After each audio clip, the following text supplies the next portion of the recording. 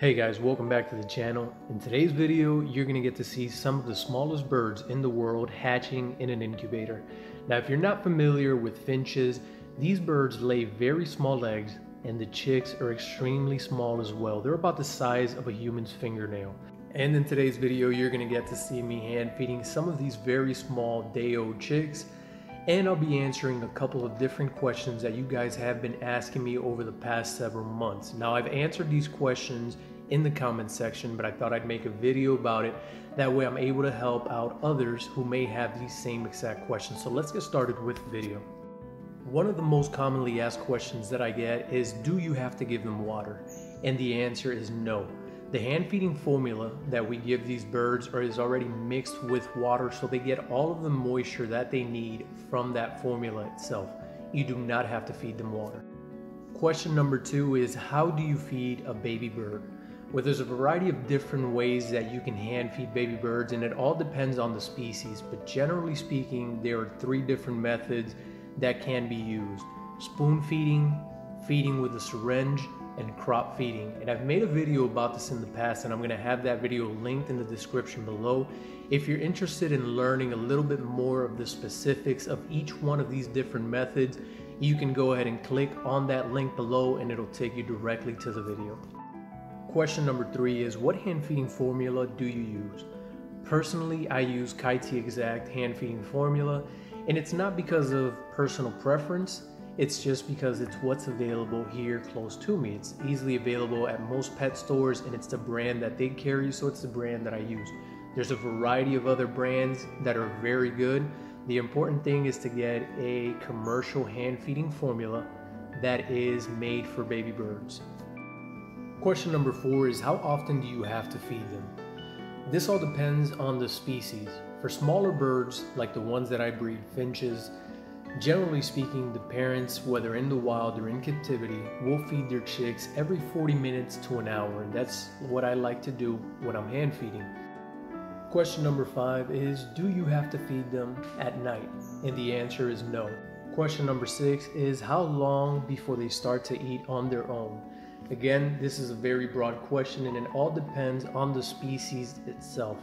The majority of these finch species will be independent and fully weaned by the time they're about a month and a half to 2 months old. You have to make sure that they are eating on their own before you stop hand feeding. But sometimes you have to stop hand feeding a little bit, or extend the feeding times a little bit from 1 hour to maybe an hour and a half or an hour and 40 minutes, just to stimulate these birds to begin to eat on their own and start to try some of the new seeds that you're putting in their cage. Question number 7 is, at what temperature should I keep the baby birds? And this is a very important question, because if they're not kept at the right temperature, they will end up dying. See, baby birds need to be kept at the correct temperature in order for them not only to survive, but to digest the food that you are feeding. If they can't digest the food you're feeding, they won't be able to continue begging and they end up dying. So, for baby birds, the first 6 hours after hatching, I keep them from 98.5 degrees to 99 degrees Fahrenheit. After those first 6 hours, I lower the temperature down to 97 degrees Fahrenheit, and I keep it like this for 6 days. From days 6 to 10, I lower the temperature again down to 95 degrees Fahrenheit. And after days 10, the chick should have some pin feathers and the temperature is lowered again to 90 degrees Fahrenheit. By the time the chick reaches around 15 days old, depending on the species, most of them should be fully feathered by then, and they're able to regulate their own body temperature, so they are able to stay at room temperature.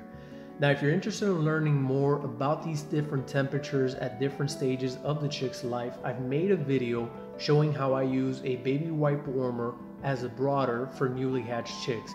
I'm going to go ahead and I'll link that down in the description below if you're interested in checking out that video and learning a little bit more about these different temperatures that the baby birds need in order to develop correctly. The final question that we're going to answer today is, what do I do if they won't open their mouth to eat?